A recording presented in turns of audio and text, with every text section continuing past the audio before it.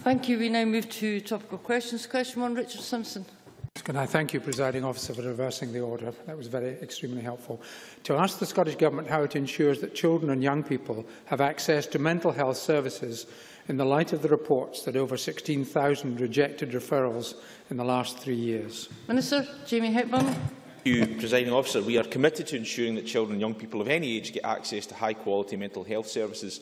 All children referred to specialist child and adolescent mental health services will be assessed on an individual basis, and where a request is not deemed suitable for intervention, we would expect clinicians to refer to the child to an appropriate service. Children accessing mental health services will have their needs assessed by a multiple-discipline team, which may include psychiatrists, psychologists, occupational therapists and specialist nursing staff. We are seeing a rise in demand. The past year has seen a 30% increase in people being seen in child and adolescent mental health services, and in response we are investing an additional £100 million for mental health over the next 5 years. This funding we invested in improving mental health services and will partly be used to further improve child and adolescent mental health services and bring down waiting times. Richard Simpson.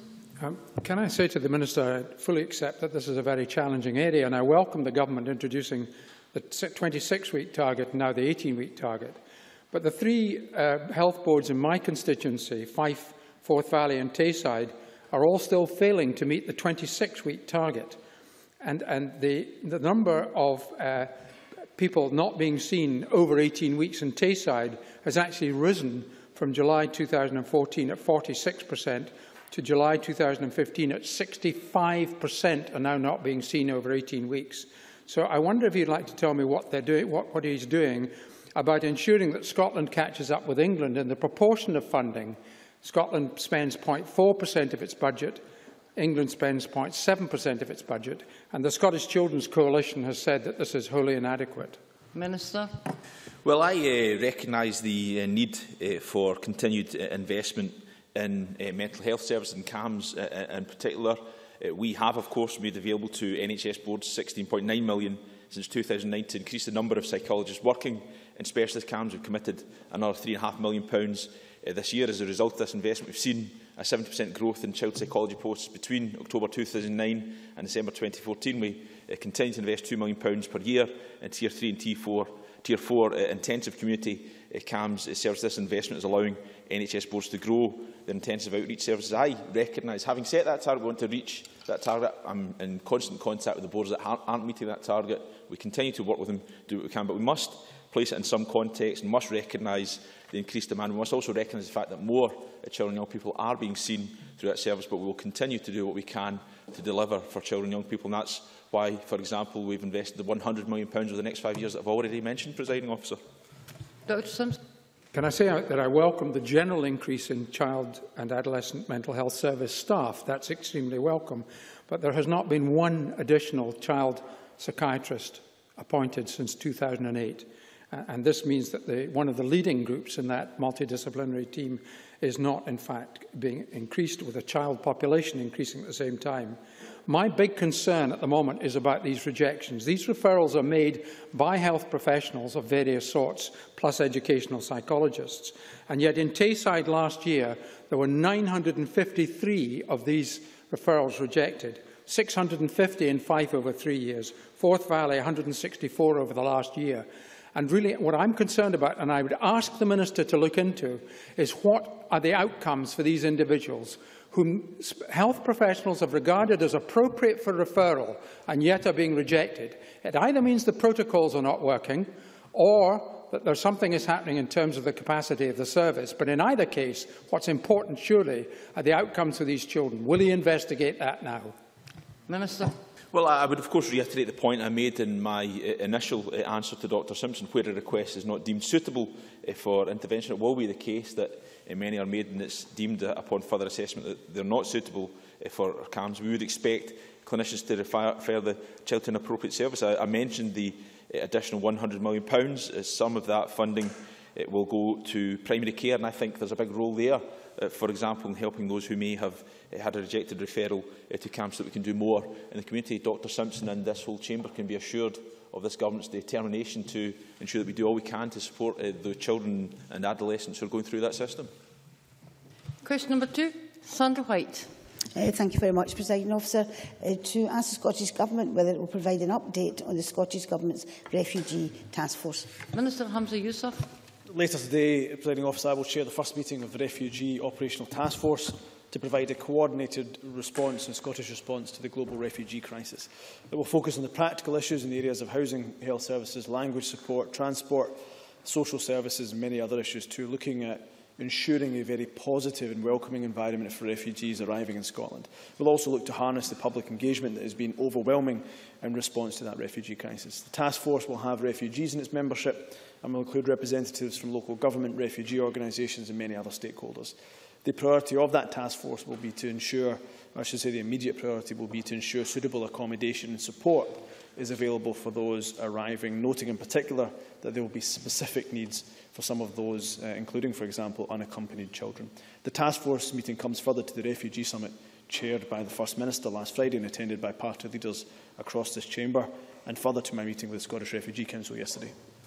Sandra White. I thank the Minister for his very comprehensive response, and I do thank you on behalf of the many people and groups in my constituency who attended the meeting last Friday. They were full of praise for everyone who attended that meeting. The Minister mentioned about a coordinated approach and people arriving. Can I ask the Minister if the offer of 20,000 refugees from David Cameron over 5 years is adequate, and if he is aware of a timescale when the refugees will be coming and arriving in Scotland? Minister. Look, I think any country that is willing to accept refugees we should welcome that move, and I think it's an important step. I spoke to the Minister for Immigration, James Brokenshire, from the UK Government this morning and put on record that I thought it was an important first step. But I would say to the member to reassure her, I think that should not, the 20,000 should not be a cap, should not be an upper limit, but should be the absolute bare minimum. That is done. In the same way, the 1,000 refugees that Scotland is willing to take immediately should not be seen as a cap or an upper limit, but should be seen as what we are immediately prepared to do and to take. I would also say that 20,000 over 5 years, I would hope that the majority of those 20,000 are front-loaded, as many refugee organisations have asked for, because the crisis is imminent, the crisis is now, and therefore it would be wise to take in as many refugees now as the UK and indeed Scotland playing a part in that can do. In terms of the first part of our question in regards to coordinated response, we will look to ensure that there is a central focal point at the end of this task force meeting whereby we can harness all that public engagement, because I know there's many efforts going up and down that country, see how we can coordinate that into one central focal point. But I'll be able to say more after the task force is met later today. Ms White. Thank you, Minister. It would be helpful, I think, for everyone in the chamber and out with it if we could have an update on a timescale when people are arriving here in Scotland. The Minister mentioned about an update on the task force and the coordination. Obviously, you are aware of the many groups that have been set up, and I know all of the MSPs have received representation. I just wondered, Minister, when you're looking at a coordinated approach, if you would look at either a one-stop shop, a website, or a telephone number, because many people have contacted me who are desperate to help the refugees. They're talking about somewhere to store goods, somewhere to even transport these goods to Cali or otherwise as well. So I think it would be in the best interest of everyone if we could have some update on whether it is going to be a website or a telephone number where people can have this information as quickly as possible, and therefore any goods that's donated can get to reach the refugees as it's intended. Minister. Yes, I thank the member for her remarks. In terms of timescale, we will continue to push the UK Government to go as quickly as possible, while understanding, of course, the complexities of what they're trying to do, particularly with the Vulnerable Persons Relocation Scheme. There's a number of criteria attached to that, which the UK Government, of course, quite rightly, has to ensure are met. But be in no doubt, we're working at a pace and trying to push that along as swiftly as possible. In regard to her latter point, I will certainly look at the ideas, and that will be some of the ideas that she's mentioned in terms of website and other things. It will be discussed in the operational task force. It is on the agenda for the operational task force, and I'll be able to give her an update, and indeed, if the Parliament wishes an update after that meeting. And I would echo, finally, what Sandra White said in regards to people up and down this country showing an overwhelming amount of compassion and humanity to help their fellow human beings. From Scotland supports refugees right the way through to Glasgow welcomes refugees, and many other organisations. I commend them for the work they're doing and for the efforts that they're showing to, as I say, the most vulnerable people in the world. Patricia Ferguson. Thank you, Presiding Officer. I very much welcome the actions described by the Minister in response to Ms White, and I also welcome the U-turn performed by the Prime Minister on this issue. But his decision to accept 20,000 people over 5 years from the Vulnerable Persons Relocation Scheme does nothing to help those who are in imminent danger and whose situation in Syria is so bad that they are trying to make their escape in overcrowded and inadequate boats. Local authorities like Glasgow are to be congratulated for volunteering to accommodate more of these very vulnerable people, but they will need government support to do so. The Vulnerable Persons Scheme, by definition, deals with the elderly, the disabled and those who have been the victims of torture and sexual violence, people with particular support needs. Is the Minister confident that the required funding will be available to allow the type of support that such vulnerable people will need will be in place when they begin to arrive in our towns and cities? Minister.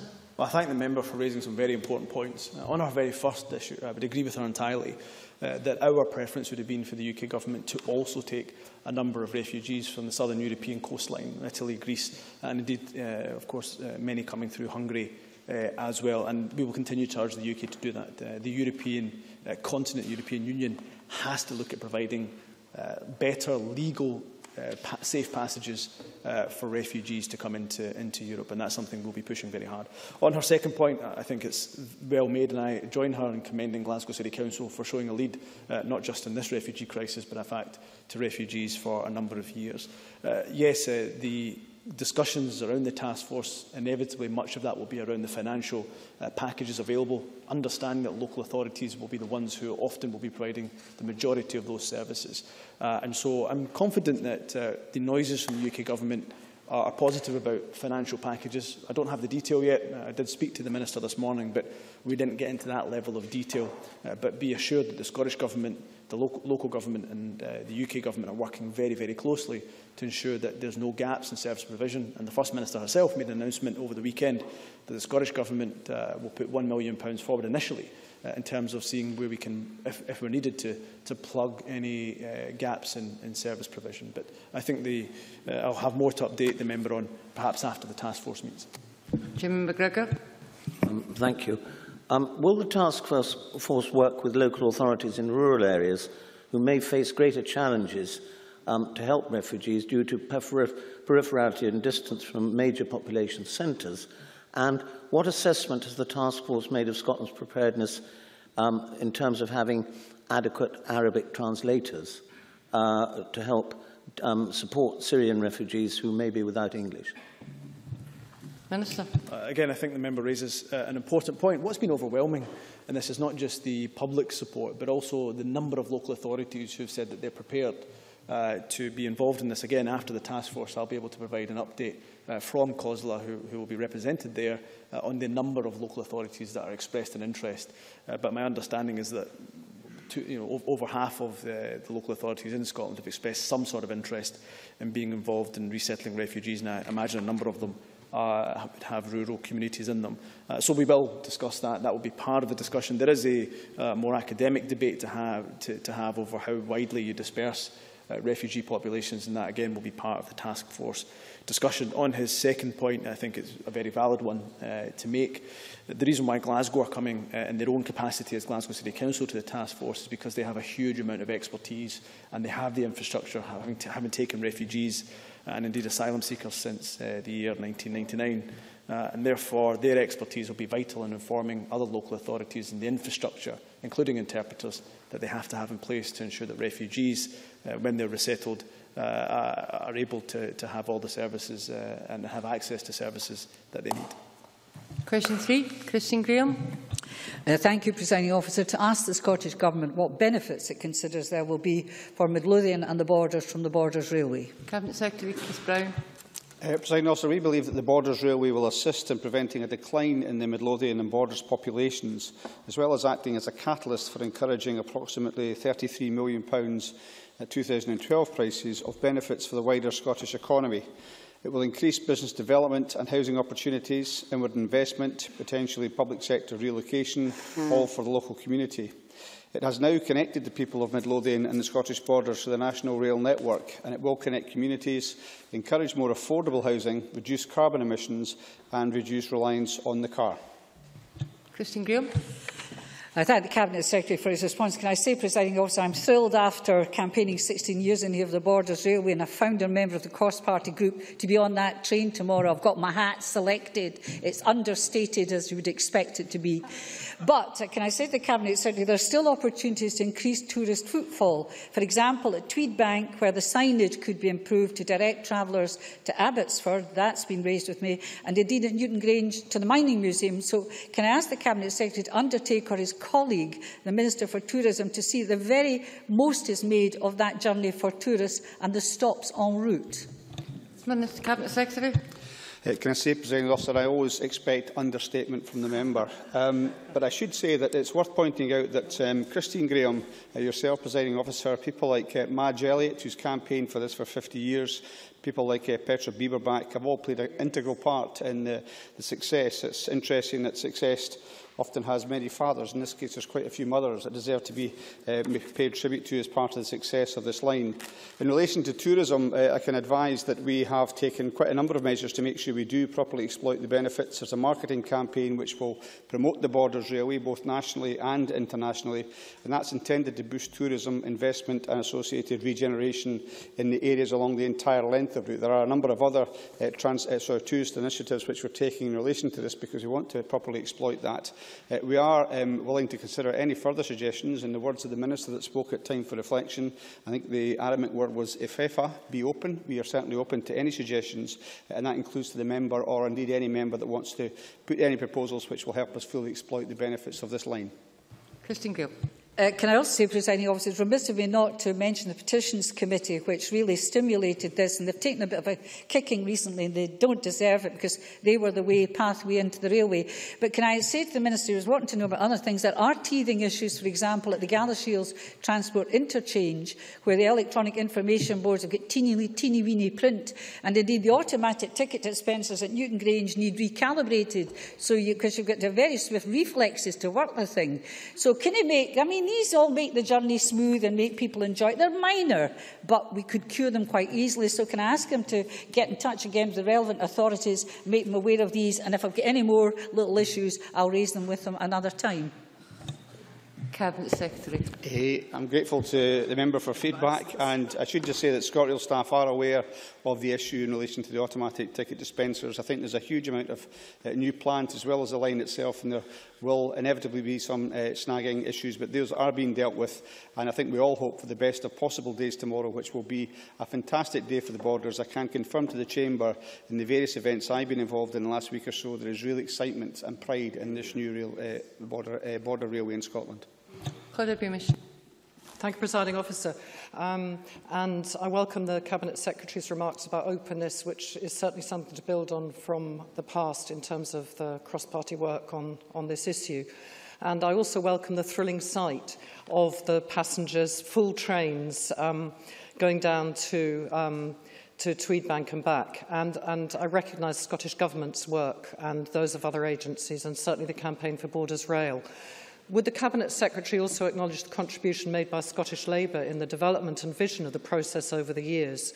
And now that we have together secured steam trains and some cycle space for tourism, will he commit, I'm chancing my arm here, Cabinet Secretary, will he comment on the future of rail freight for the borders and for Scotland, and possibly even on the extension of the line to Carlisle? Cabinet Secretary. As with everyone else that contributed, and I know that the member herself made representations along with others like Christine Grahame on the issue of tourist trains, which we were able to accommodate. So I do recognise the efforts of her and her colleagues as well. In relation to a possible extension, what we've said is we really do have to see how this line works. We are very confident in its success, but we have to see how that works. And we've gone beyond that and said that if the local council, as they've said, or the local transport partnership are looking to do a feasibility study for potential future extension, then we will help out with that. And by that I mean I'll make sure that Transport Scotland and agencies of government provide any support necessary to carrying out that feasibility study. One of the points made in relation to that by another campaigner was that that should also take into account the potential for freight, because it may not be the case that you can get a case sufficiently strong with just passenger numbers. So, of course, that will be in the hands of those taking forward the feasibility study. But I would say to the member, we're more than happy, as I've said, and committed to the idea that Transport Scotland will help out in that process. Jim Hume. Thank you very much, Presiding Officer, and I too look forward to the train journey tomorrow, albeit I'll probably not be wearing such a fancy hat as Christine Grahame. I'll maybe borrow it. Thank you, Christine. The former First Minister actually said that the Borders Rail link would serve as a catalyst for the restoration of the historic route right through to Carlisle. So it'd be interesting to hear from the Cabinet Secretary today at what stage his government would see appropriate to step in to look at a timetable for a feasibility study and see what economic benefits would be underlined by not just the former First Minister, but also the leaders of both the Scottish Borders Council and even Carlisle City Council. Cabinet Secretary. Well, the member's question just prompted me to say that we also owe some thanks to the very cooperative relationship we've had with the councils, especially the Borders Council, in relation not just to the line, but to the events which have led up to tomorrow, where the Queen will formally open the new line. So I would recognise the effort that they made, a very good relationship, in particular with David Parker at Borders Council. In relation to the extension, possible extension, I really just, I think, laid out the position of the Scottish Government. The Council and the Transport Partnership may well come forward with a proposal for a feasibility study. They said they're interested in doing that. And what I've said, building on the comments of the former First Minister, is that we will provide every assistance with that. And also the point, just to repeat, made to Claudia Beamish, that as well as looking at possible passenger numbers, which is a challenge because of the nature of the terrain that it goes through, that should also look, in my view, and as suggested by others, at freight. But the important thing is that we get this off to a good start. We are using tomorrow a very old steam engine, the Union of South Africa, so all our efforts just now are on making sure that makes the journey. Given some of the passengers it will be carrying, I think it's very important, including my boss. So I think we have to make sure that does it. And we also have to concentrate on making sure this is a success. The bread and butter of this line is the fact that services start from Edinburgh or Tweedbank and get to the other side efficiently and reliably, and we've got to concentrate on doing that and maximising the use of this particular line first of all. Thank you. We now move on to the next item of business, which is a debate on motion number 14156 in the name of John Swinney on progress in the Scottish economy. Members who wish to take part in the debate